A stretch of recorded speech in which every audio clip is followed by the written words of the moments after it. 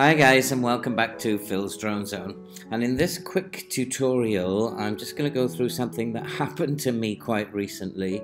I had an issue with Final Cut Pro and importing media, and it is something that is quite easy to solve. There are two issues basically. One, I created it myself, and two, it's very simple to solve. Now when you go to import data, what happened to me was that subfolders were missing, and I just got hundreds and hundreds of files, and imagine how frustrating that will be, trying to import files and you don't quite know which file it is.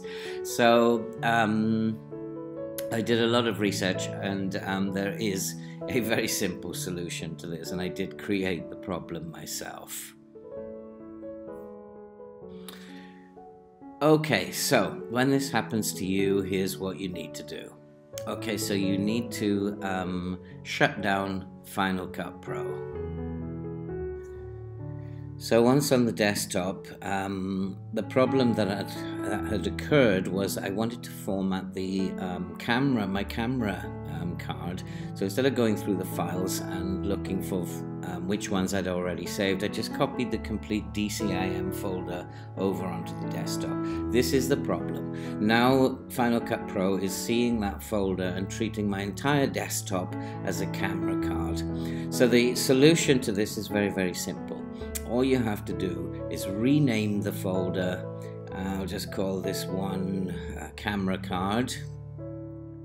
So once it's renamed, then all you have to do, open up Final Cut Pro again, and once you've opened up Final Cut Pro, you'll be back at your project, and if you click on the import, you'll see that all your subfolders are back, and that solves the problem. So don't despair if it happens to you. The solution is very simple.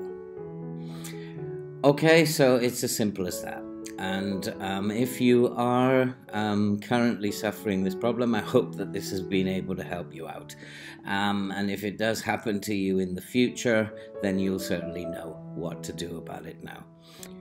Okay, hopefully that has solved a problem for some of you, or will be useful should you encounter this problem in the future. I'll be back in the next couple of days with a more normal video, so all that remains to be said is see you in the next video.